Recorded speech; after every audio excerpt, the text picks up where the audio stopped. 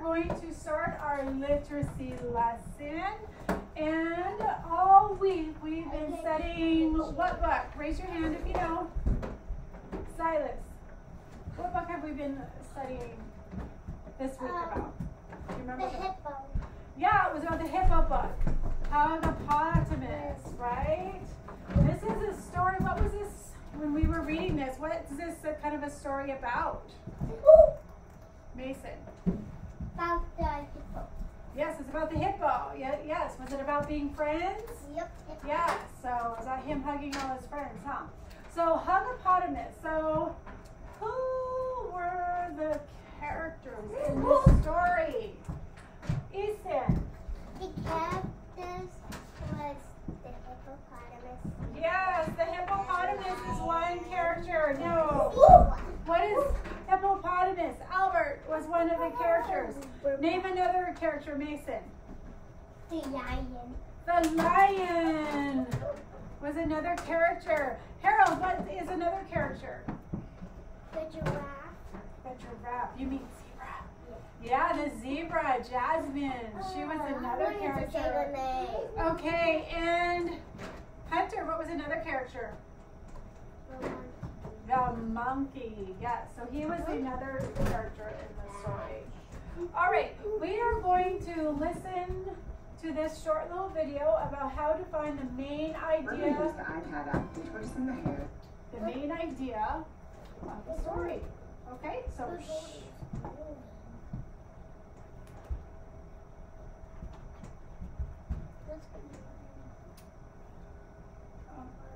Let the volume go. How did the story begin? Second, who were the characters?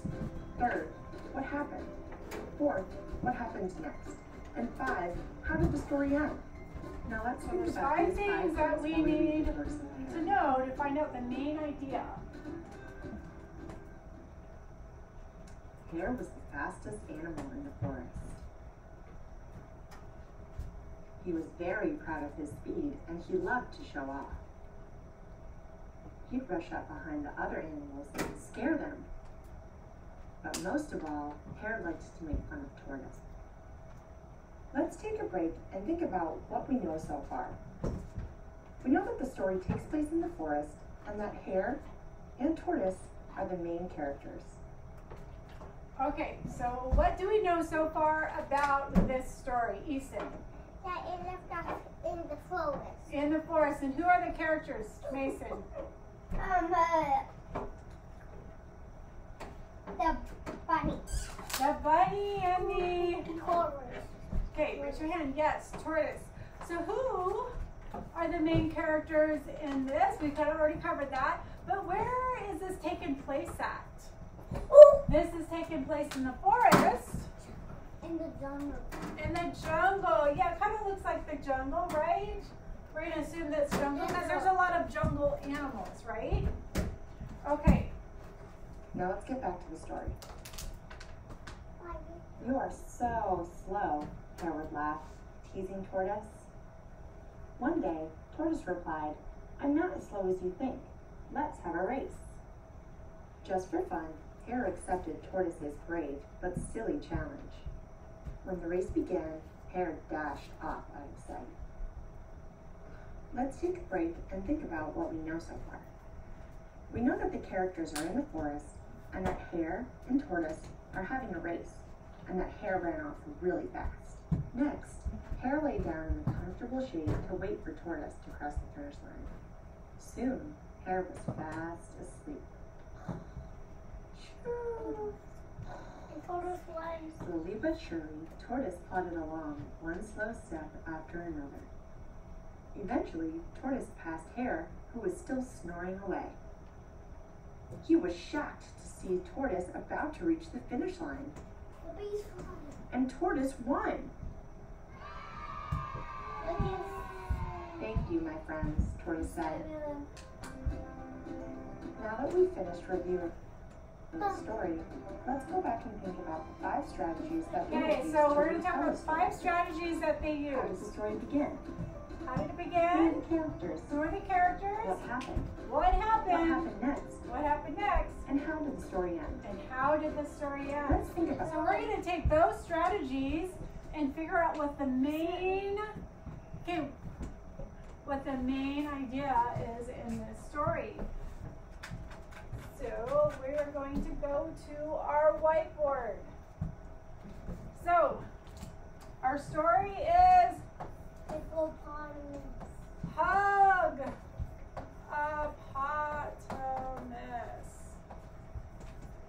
We want the main idea. So how do we find the main idea? What were some of the strategies that we can figure out? Yes.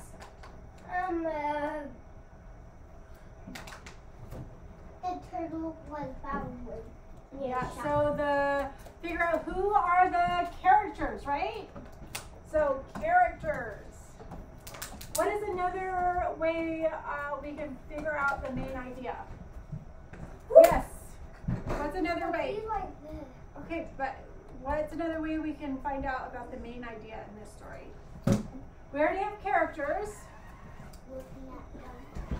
So events, like things that happen, like certain events. What about the setting? We were just talking about that the setting was in the jungle, right? So we can say setting and the event. So those are some ways that we can, figure out the main idea. Yes, Mason. And then the game part we can, the hippo can just set them up. Yeah, so figuring out what happened next and the ending of the story, the solution. Ending of story. All right, good. So we are, does someone, yes, Silas. You peeled us off. Yeah, I know. Okay, so we are going to go to the read aloud, and then I'm going to stop, and then I'm going to ask some questions. By Steve Metzger. That's the real white book. It is. Albert was his parents' pride and joy. When he smiled for the first time, his mother jumped up and down with delight. "Look at our baby," she cried out. "Isn't he wonderful?" Whether Albert was taking his first steps, or learning his ABCs, or even when he was doing nothing at all, they couldn't help but hug their one and only hippo.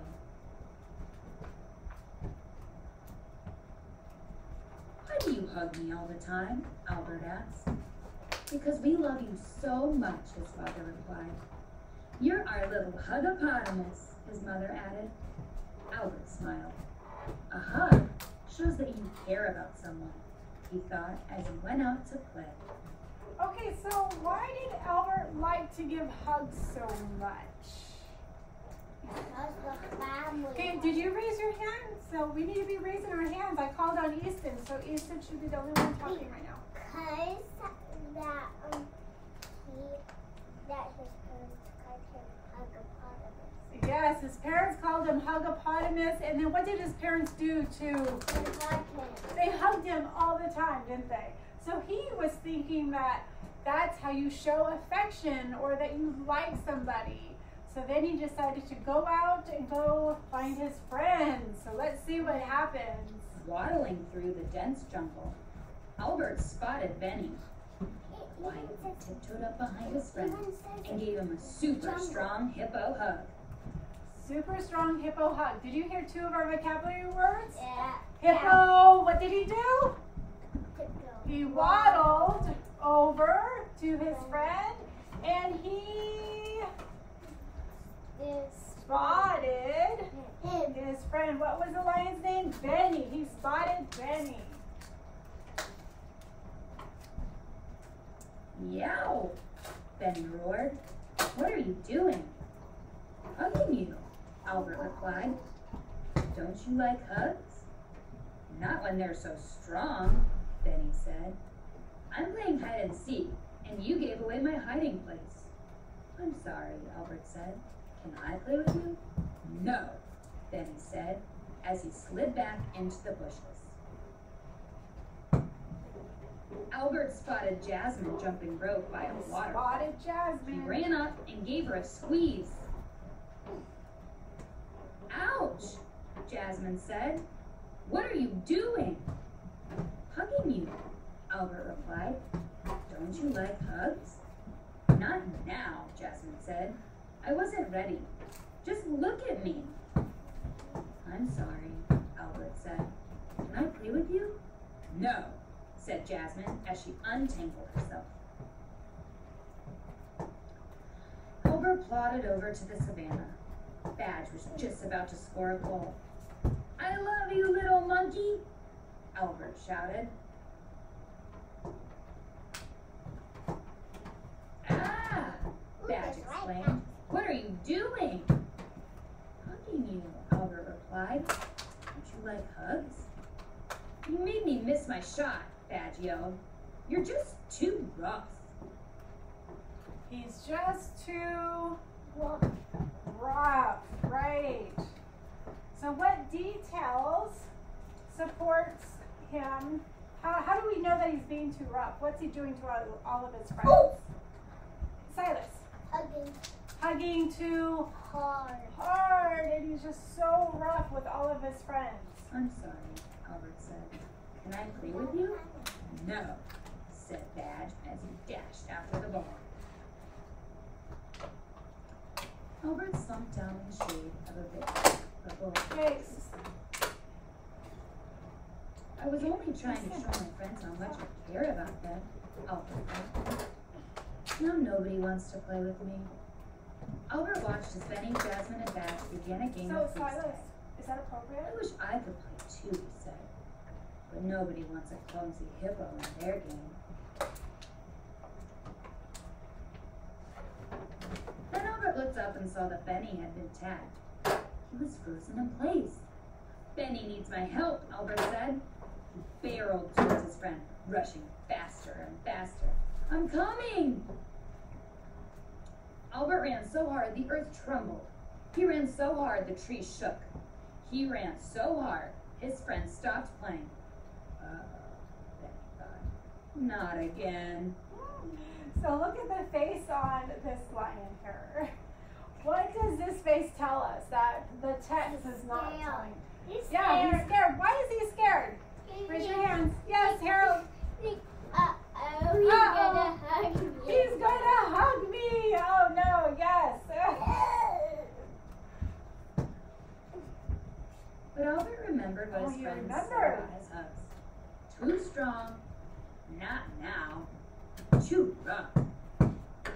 He slowed down and skidded to a stop just before he reached Benny.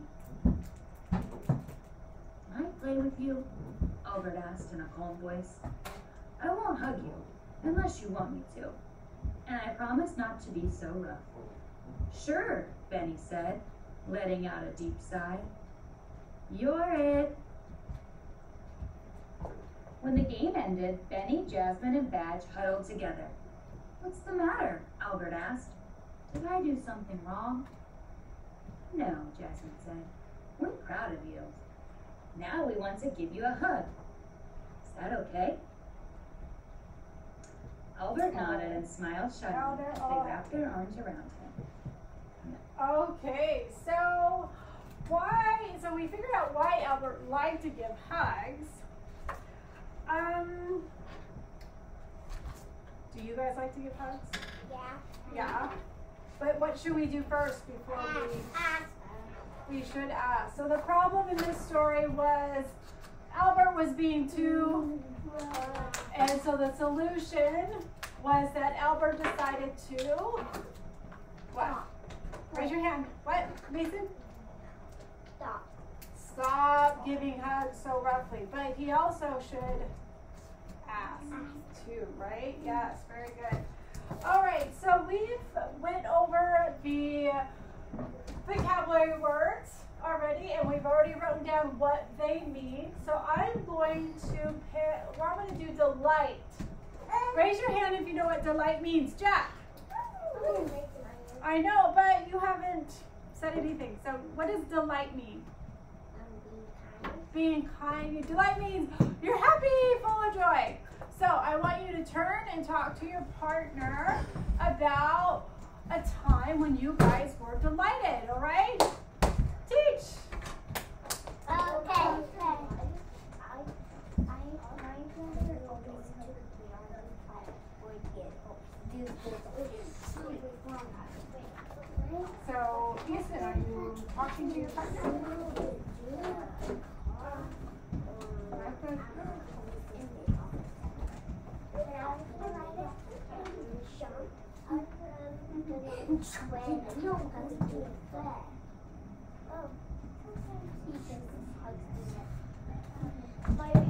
I've been delighted while jumping on my trampoline and playing with my dog.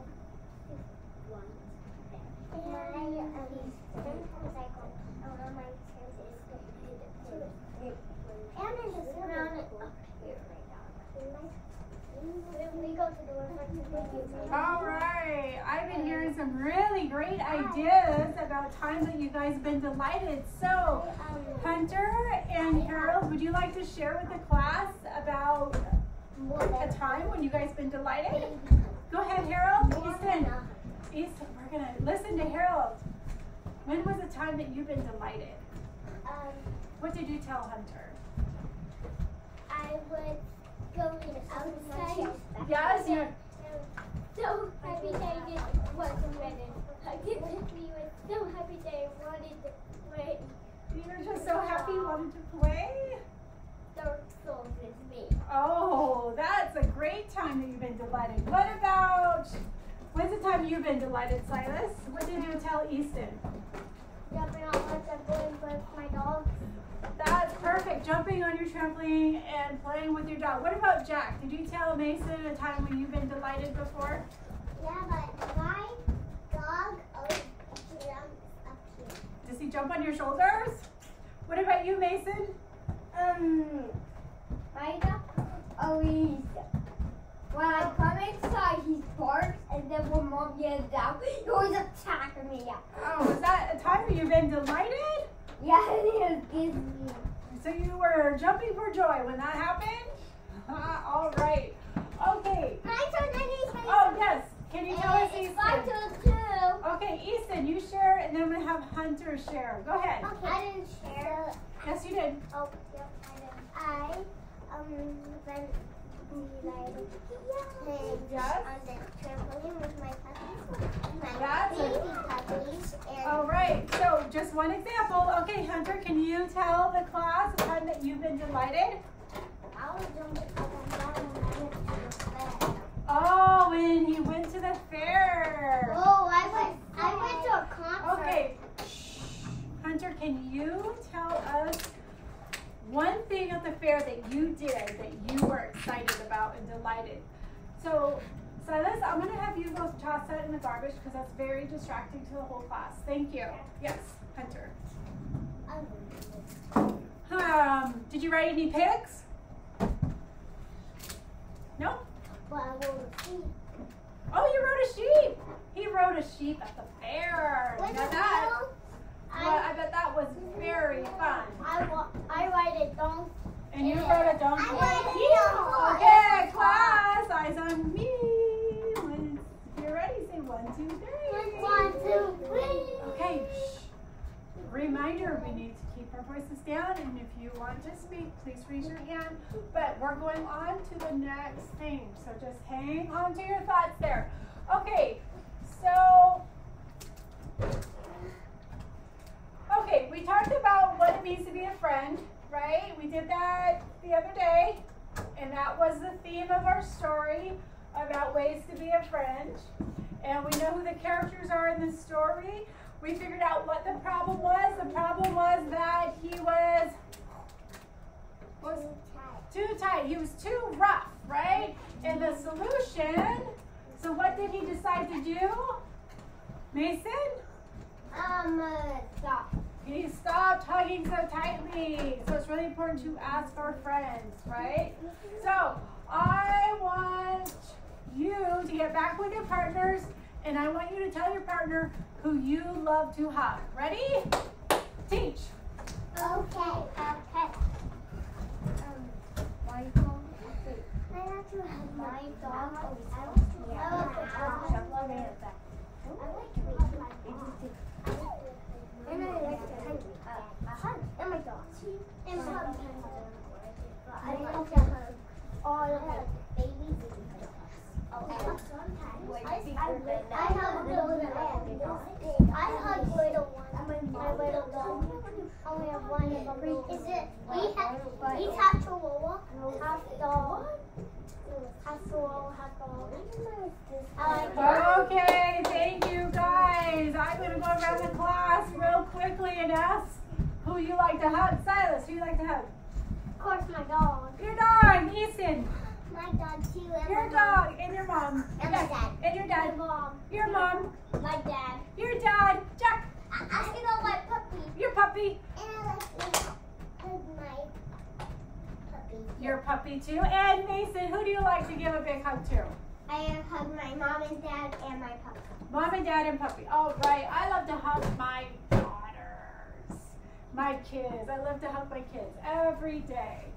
All right, good. So now we're going to, last thing is draw, illustrate